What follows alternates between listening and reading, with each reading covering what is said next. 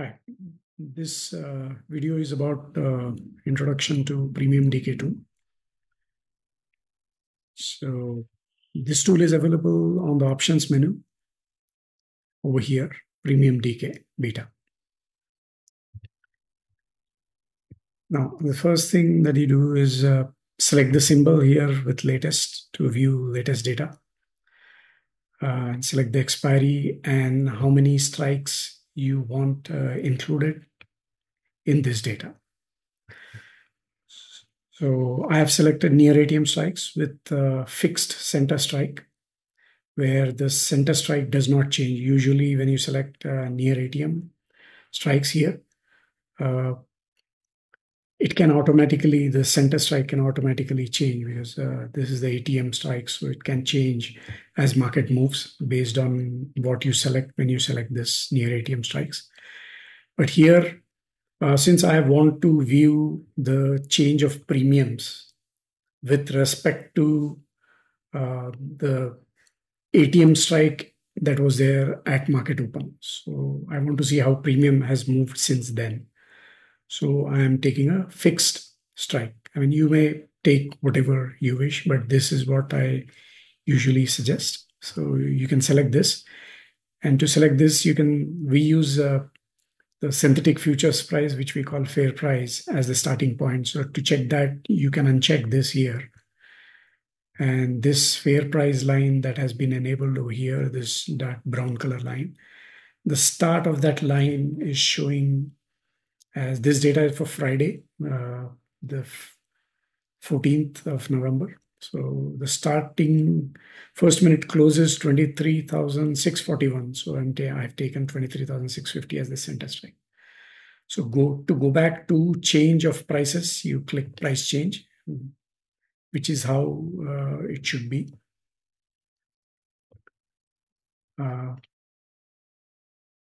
Now here, as price changes, it always starts from zero. Both the dark fair price line and the green call prices line and the red put price line. So these are premium changes actually. Instead of premium decay, we should be calling it premium change actually. This shows you the change of premiums of these options that you have selected, 5 near ATM strikes. So these strikes are the one that get selected for this data. So the change of premiums of calls and puts are plotted here from market open. So at any time from market open, what is the change? That is what is shown here. Now the idea here is to give few minutes for the market to open and settle down, and say approximately after 9:30, you want to see which line is above zero to begin with, and ideally above the fair price change line also. So it means that there is some strength in the move. So here is where it is, or rather even over here, 9:40, this is where some strength is being shown over here. On the put side, that is the market going down. And then it reversed over here. And then over here, calls are showing strength.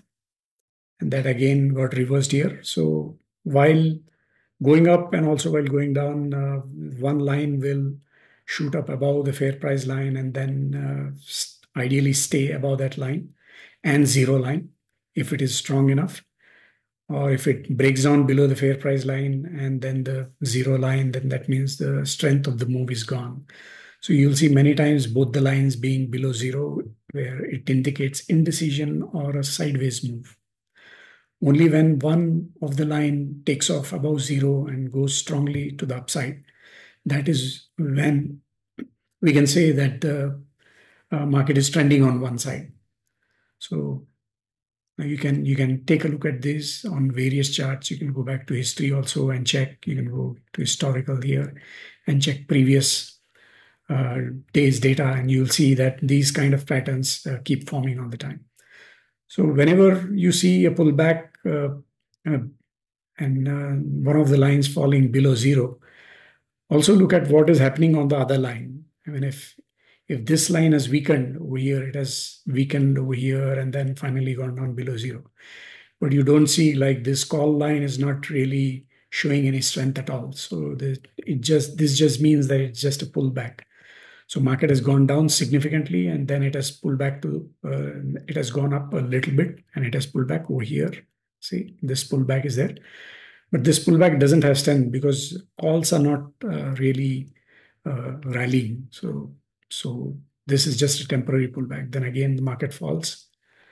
See, market falls over here, then again sideways to slide up over here. Again, the same pattern. So it goes on. I mean, overall decline has dominated for the day. So, and this is what this indicates.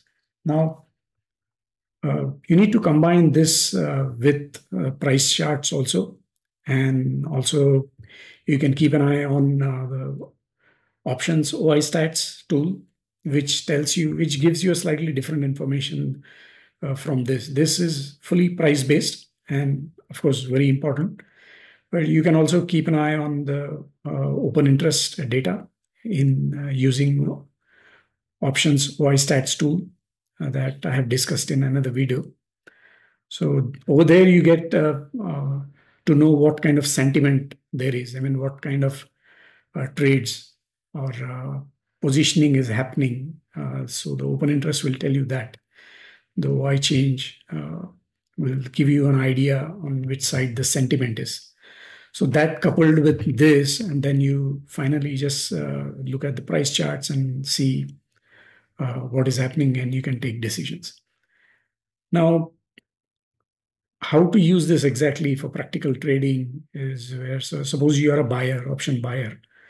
So until you see some real strength on one side, there is really no point trying to buy something or buy an option, especially when these two lines are below zero. Over here also and over here also, then there is no point over here until really it starts taking up over here where it shows strength, probably a little bit over here. Until that time, there is really no chance. You cannot really buy an option. And also, even if you buy, then you need to, because from here, see, suppose you catch a breakout over here and then you buy some option from these, either at the money or near the money. So, and then you have to be ready to really take a look over here and analyze, looking at this. There's no follow through happening here. I mean, price went here, pulled back a little bit, went up, and then it started. It consolidated, and then it did not follow through to the upside. Once it does not do that, then there is a good chance that the move is not coming. So here the price has declined. Basically, the market has declined. So suppose you have bought a put here, and then over here, the move is gone. And for option buyers, this is very important because even if market stabilizes a little bit, so the volatility will go down a little bit, and then the prices will come down. So you have to be very sharp and take your profits when you have the chance and get out of the trade. So for example, I have plotted 23650, the at the money strike that was there at market open in our FNO charts.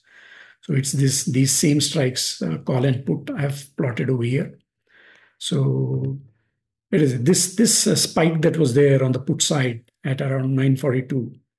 So I'm looking at only moves that are happening after 9:30 or so, because first few minutes you can just leave it because it may not follow through. Market may not follow through. Over here, 942 on the put side. 942 on the put side. This is the bar over here. This is the bar. This is a 1 minute chart, and this bar. Now, even if you have bought this thinking that the market has shot up and that calls have gone down and puts have gone up, so let me just go and buy a put. So even if you buy this put, since you're an option buyer, make sure you have some kind of a stop loss quite close. Or if you're using something kind of a super trend or something, once it goes down, that's it. I mean, whatever this spike was there, it's probably over. So then there's no point really being in the move.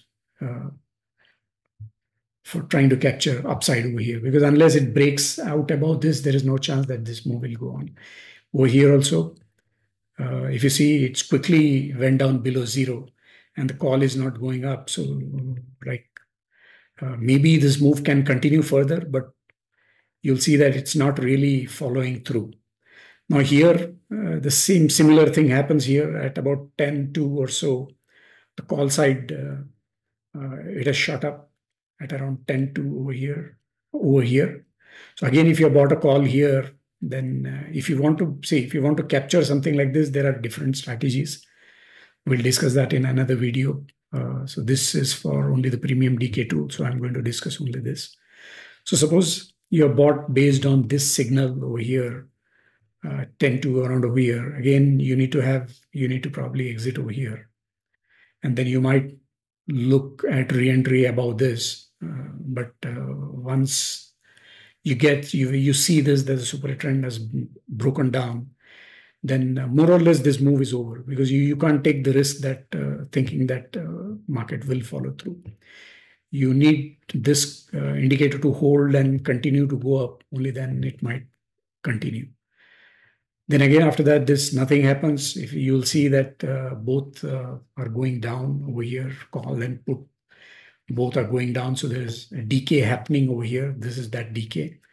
And then market starts to take off after, say, 10:53, around 11 o'clock or so, just before 11 o'clock or so.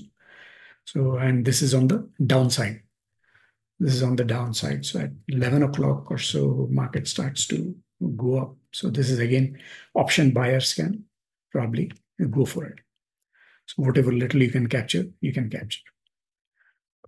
So this is what is the idea for option buyers. For option sellers, it's basically the opposite. Suppose, let us say we have sold this straddle. So once you have sold this straddle, when you see this kind of a spike over here or this kind of spike over here, you would probably be thinking of hedging, maybe hedging. And if you have hedged over here, if you have hedged a put on this side, then you need to exit that hedge over here. And then you come back to a straddle.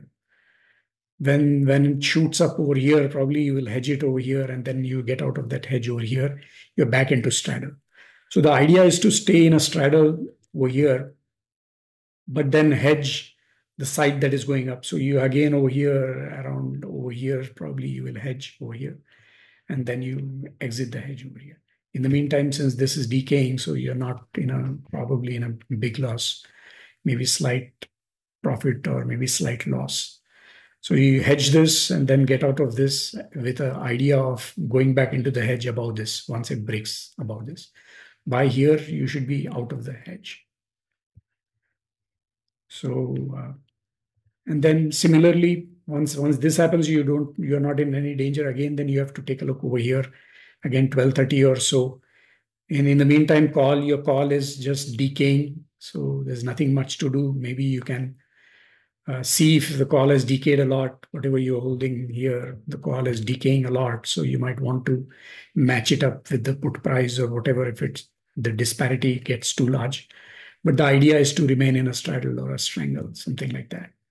So again, over here, 12:30 or so, you're again trying to see if you want to hedge or not. So you can decide based on that and then unhedge over here with an aim of again hedging once it breaks out above this. So this here again it decays, so nothing much to do. Again over here you can consider at 140 again. I don't think it's a big move over here. And in the meantime, whatever call is there, if it is decaying, you need to match it up with this. And then the idea again is to remain in the straddle or triangle. So you can use it that way to use this chart to give you an idea using price charts, of course, to see how you can manage your position, whether it's a buyer or a seller. So I hope you have got the idea for this. So let me know if you have any questions. You can send me a message or you can join my webinars when we do it.